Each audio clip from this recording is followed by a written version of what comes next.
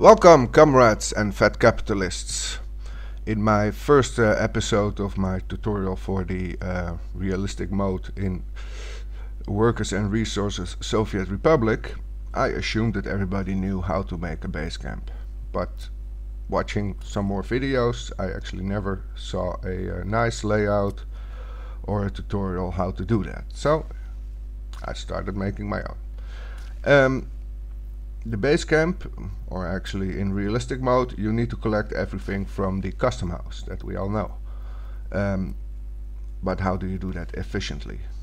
I see a lot of videos where people build up to like 5 construction offices and 7 distribution offices, and they bring in like 100 vehicles or so, and that is a kind of overkill. Mostly they cut out 1 or 2 game years to skip that part. Well, I'm trying a different approach, and that is what you'll see here.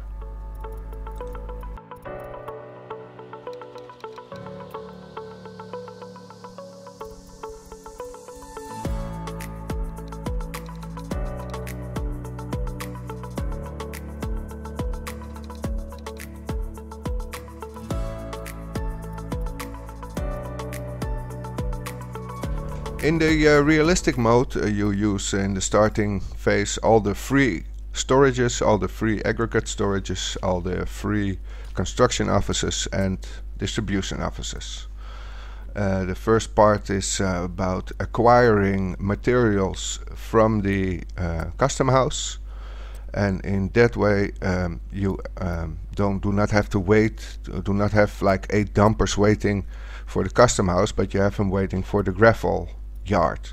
In that way you enhance the capacity of the custom house, where gravel and I don't mean gravel, I mean concrete and asphalt will still be needed to acquire from the custom house, because there's no way to store asphalt or concrete.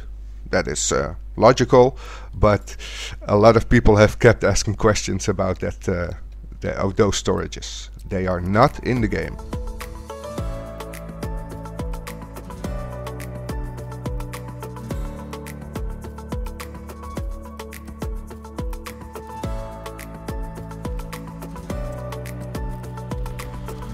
The game starts creating its own automated names for cities.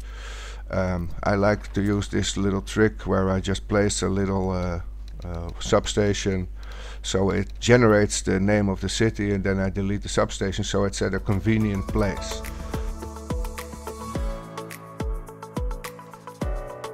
Another question is, why do I actually do this? Why do I bring in materials into the map? Why not start just at the custom house?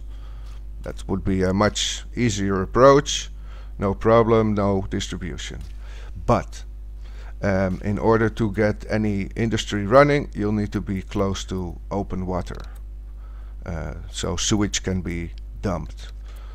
And yeah, you could place your industry way far off the custom house and then transport, but yeah, I just have mud roads at the moment, so the time for that is too long. So my idea is I set up a border town, place some small industries there which will start generating some income, and when that is done I can go into the map and start producing my own asphalt and concrete. Because another thing is, why not go way into the map? Yeah, I need to be close to the custom house, or relatively close, so concrete and asphalt can be gathered, because I have no way to store that. I've seen some forums and questions about the game, where can I store asphalt and concrete? Well, you cannot. Just think about it for a minute.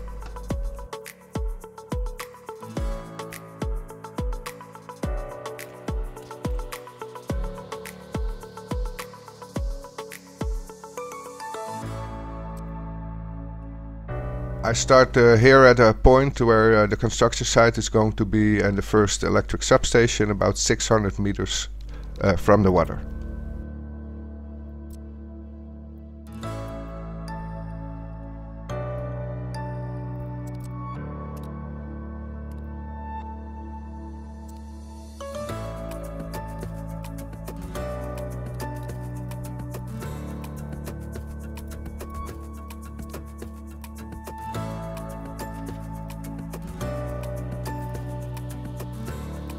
Well, the next time you're watching a video on workers and resources by somebody else, I would like to ask you to check their custom house.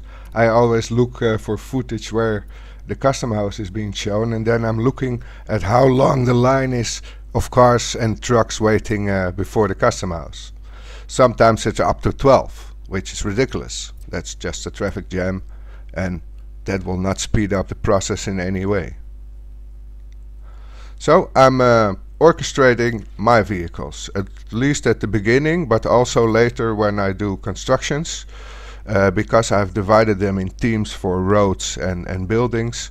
I can actually, quite well direct what kind of vehicles will be standing at the custom house in what order and in what frequency, and by that having less waiting time at the custom house, and in that way less waiting times for my construction projects. You'll see how this works later.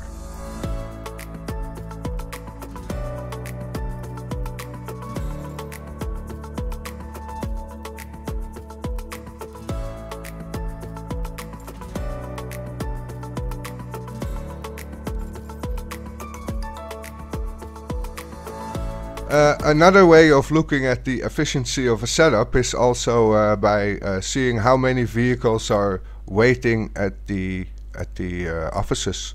So how many vehicles are standing idle at the construction offices or idle at the distribution offices.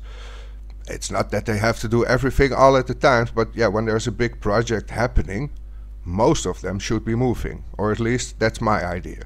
The more vehicles move at different locations and not in each other's way, the more efficient the building will be built, and in realistic mode, that is quite a time saver.